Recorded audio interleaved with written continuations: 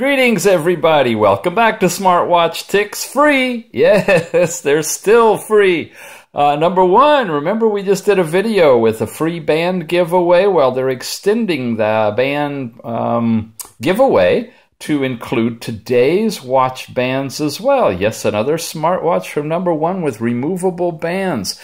Just follow the instructions you see on the bottom of your screen. Go to the link here. You see at the top. I'll also have it in the show notes under the video. You can get yourself a set of free watch bands, including shipping for your brand new Number One F3. Here it is. Yes, indeed. Here's some extra bands that have been shipped along to show you. You don't get this in the box. This is special for Mr. Ticks because I'm showing you on video. You get the one it comes with. You choose your color, but you can qualify for and receive a set of free bands if you'd like to change your band outs on your watch. And these are really nice bands. I'm talking really. Look at that. They smooth, stretchable, really stretchable. Excellent quality bands, excellent quality watch. Here it is. We'll turn it on in a minute. Give a look. In the meantime, what else is in the box? We've got a manual. English is on this side. Okay. Let's take a look at the manual, and you get to learn a little bit about what this watch does. This is an interesting watch. We saw the first one in the Number One F2 a long time ago. And it kind of took me by surprise because it was more like a digital watch, like the old Casio watches. Remember them? With a black and white or black and gray kind of a screen. You can't see the images too well, and I can't actually off camera either. But they're there, and this is telling you how to navigate around the watch. Anyway, the thing about these watches is because of the display being so low power, you can have almost a year or more, maybe even, use out of it on just one of those tiny watch batteries. That's really cool. And it's got Bluetooth built in and does tethering, and that makes it a smartwatch. So that's the manual, and here's the watch. Now, where did we get it from? We got it from Number One. And just like on our G8 review that we did, Number One is the manufacturer. There's a lot of people that sell these watches, including the likes of Banggood, one of our major sponsors, has the F3. This is the current price, and it changes from time to time as it goes through all these different steps in pre-launch, and we get coupons too. So in the show notes, we're opening it up to all of the different vendors to give us a coupon or their best price, and we will list it there for you. And if you're interested in the watch, depending on who you'd like to buy it from, you're highly encouraged to use the link down below you see in our show notes, because if you buy through that link, you'll still get the price or even lower, but you're giving credit back through the whole network for our support from these watch vendors, so we can get more of these kind of watches in the future, in addition to getting them from Number One and other watch companies. What's it got inside of it? The Number One F3. First of all, it's an IP68, totally waterproof. You can swim, you can shower, you can do whatever you want. By the way, when I say shower, it's a cold shower, guys. Cold shower. You don't want to use hot water on these watches or you'll be in hot water. They're really certified. The IP68 thing is for cold water. So you know the cold shower routine. Just plan on doing that when you're doing it with your watch. Okay, so the F3 is this one here. And this was the original F2. Now, I want to show you something, but before I do that, I want to turn them on. The way you turn them on is you hold this button and this button, press and hold for a few seconds, and it should say on. There we go. That one's coming on, and now I'm going to do the same thing on this one. We're going to turn it on as well. Now, of course, they're not synced up to anything, so the time has not been set automatically by the phone, but you see the reflective screen, and you see all the little bits and dots all over the screen. You see that this one has got this really bulky, double-latched, massive, I called it a Terminator watch when we reviewed this one earlier, really huge. and all of this stuff, it's actually got 4 buttons, one here, oops, I'm off camera, there, and here. So, and this thing is just kind of there, and big lettering and all that in a watch. And it turns out that this watch here, the new F3, this is the F2, the F3. The F3 is pretty much the same innards as what you see here, all wrapped in this, but in a more conservative package with removable bands that you can just simply, pop them out like you do a band from a regular watch. They got the compression things on them, and this doesn't have the pin in there right now, but there's a hole for the pin. So you put the metal pin through here, and you can change the band out. You have to have the blue on the outside or the orange on the outside, I believe. Is it the white on the outside? Which way is the clasp? It's that way. So, yeah, it's going to be white on the outside with orange underneath, or blue on the outside with white underneath, and very easy to change the bands out. They look awful lot alike, don't they, in terms of the screens? Well, they're more than just an awful lot alike. They're basically identical. I put this together for you to show. There's an F2 and there's an F3. Now, when you look at the layout of what's on the controls, you're seeing that the top elements across here govern a Bluetooth camera, SMS.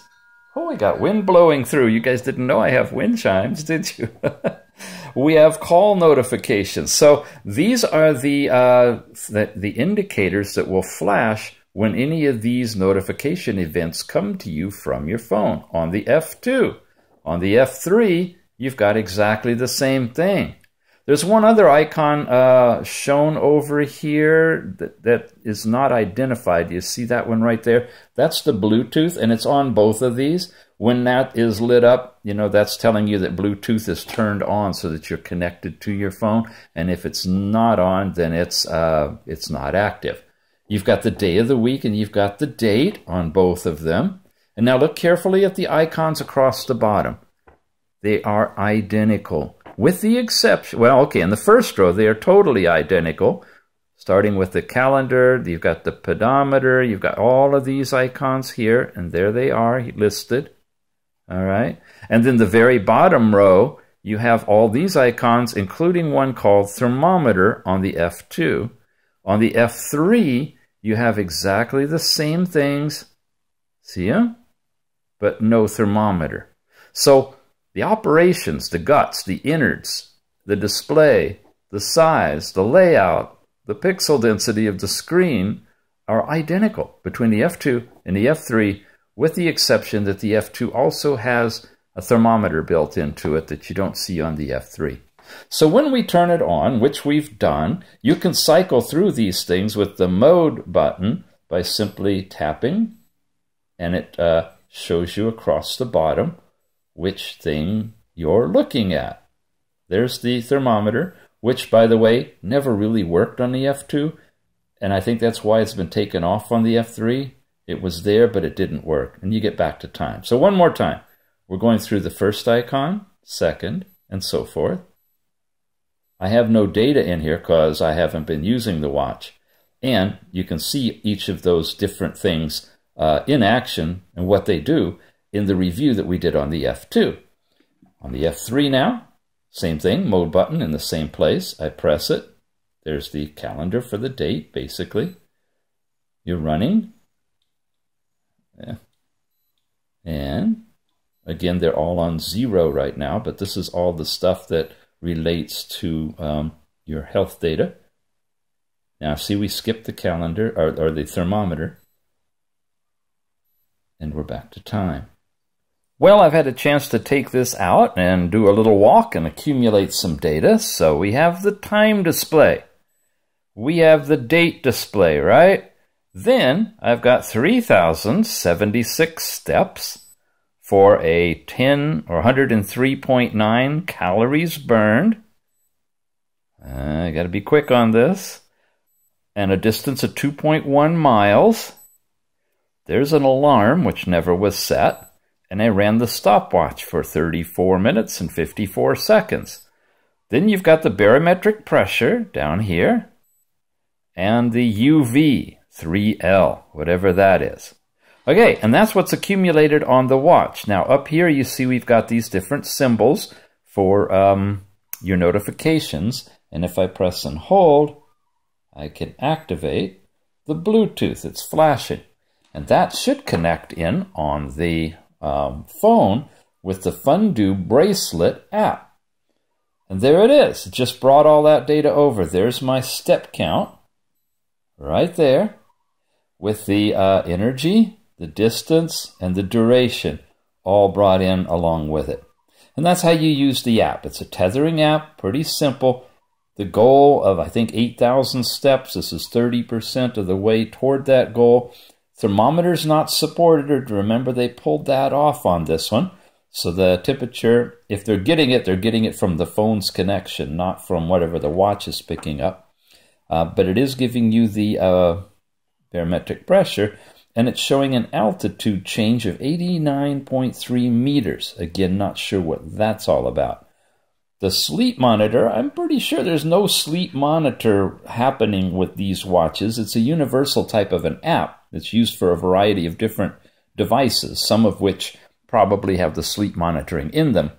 So there's a panel here for it, but I don't get any data transferred over, and nor do we see anything on the device at all. When you go to the Me, you see your information. I'm logged in as this, which is just a generic login, because when you started, it wants you to create an account and log in. But down at the bottom, there's a button that says Guest, and you can log in as guest. Oh, okay. I'm set up for 10,000 steps when I talked about the target. Here's our Bluetooth connection. It's connected, so we're not going to break it. The unbinding device, which actually means what you're bound to, is the F3. The firmware and about are all here, and you could log out.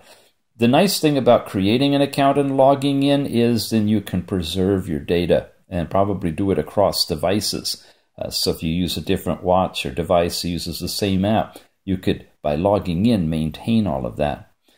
But you can log in as a guest. And once again, there's our data page, and then there's more, where you can, they say, find the bracelet. It says it's sending a signal to it, but it doesn't vibrate or flash. So as far as I know, that feature's not working.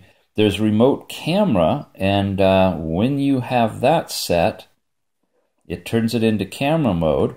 And I don't believe there's a way you can bring this watch into the camera mode like you can on some of them, where you get a button and you can take a picture. But if you could, that's how you would activate getting into the remote camera here. And come out of that. Well, I guess the back button. There we go. So we're not really using that. There's notification of a new message. You can set up all the different things you want notifications on. That'll probably be that first icon. Then there's call notification and SMS notification. And what will happen is the icon will flash if you get one of those incoming notifications. All right. Do not disturb mode. Well, it doesn't vibrate anyway, so you don't have that, or sedentary reminder. And the rest of the stuff doesn't particularly apply. So a fairly simple app, but you can accumulate what they call running, but it's actually step count information, and converted to distance and energy. And the timing is, I guess, the time that you were doing this exercising, as it says 25 minutes, but when I started my stopwatch on this, I clocked 35 minutes just about. So not sure how that plays into it. And when you tap on any of these, basically, oh, you get your days. Okay. I thought basically you wouldn't get anything. But here's information from yesterday, I believe. and then today, right? So far. Okay. It's set up for doing heart rate. You don't have that. Sleep, you don't have that. So basically, they're using a general purpose app to give you your step count. But folks, look, this is a digital watch. This is like an old Casio kind of watch. There's no battery to charge. You're always going to have the time. It's a nice little watch to keep track of your steps on a daily basis. It will transfer over as long as you tether. It's running 4.1, probably, at least 4, Bluetooth.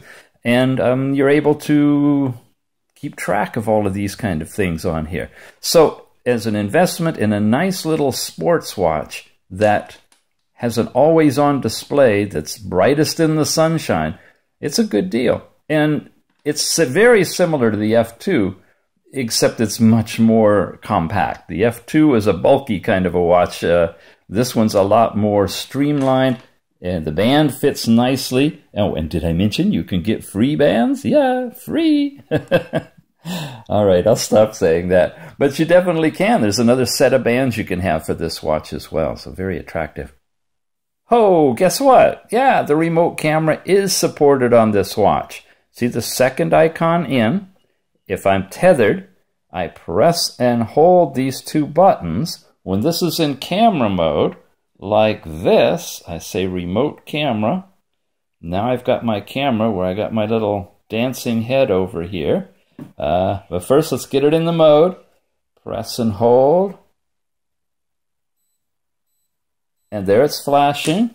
And now, if I quickly press this button, the top button, where am I? Oh, this is so hard to do with one hand. Okay, there's the little dancing thing. I fell out of the mode, so I'm going to press again and hold.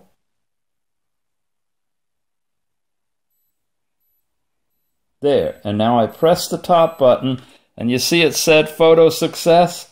It took a picture. And it stopped. One more time. Press and hold these two buttons. Get it to flash, and then take the picture by pressing the top button, and it says photo success. But you can't be too long, because if you press and hold more than a few seconds, it turns the watch off. So have at it, gang. You got your choice of supplier here. We've got really good prices. Check the show notes down below. We got links for each and every one of them. You can pick up this F3 from No.1 through any of our sponsors. And of course, don't forget to head on over to ChinaWatches.com. Get free No.1 smartwatch spare parts. And you can get yourself another set of bands so you can change the color for your pretty F3 watch. We'll see you again soon. Thanks for your subscription. Lot more to come.